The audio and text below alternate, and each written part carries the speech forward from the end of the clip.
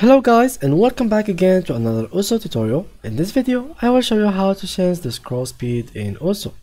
So basically in this video I will not show you only the scroll speed, but I will show you everything about the mouse speed in Uso, from scroll to mouse speed to everything else. And let's start first of all with the mouse. For example, the mouse cursor.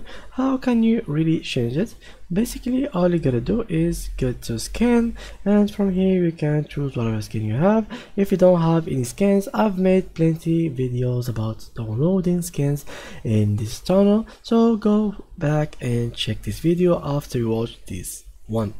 So now after we edited the cursor scan, you can choose whatever you want whenever you want.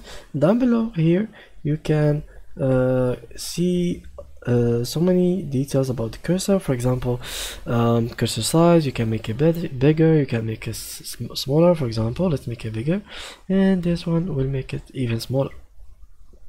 Now sorry guys, in this you have other options, like the automatic cursor size will be automatically adjusted with your screen, and here with the mouse, the sensitivity, you can change the sensitivity from here. You can make it really fast or really slow, and here you can see how much is your mouse moving. For example, if I move it like that, you will see so much, so 127, but if I stopped it, you will see 0, so I'm not moving my mouse. So this will help you to get details about your mouse.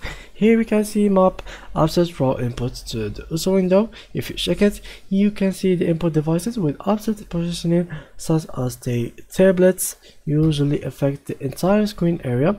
And basically what this option does will help you with tablets. So for me, I'm not really using tablets, so I can't really explain it for you.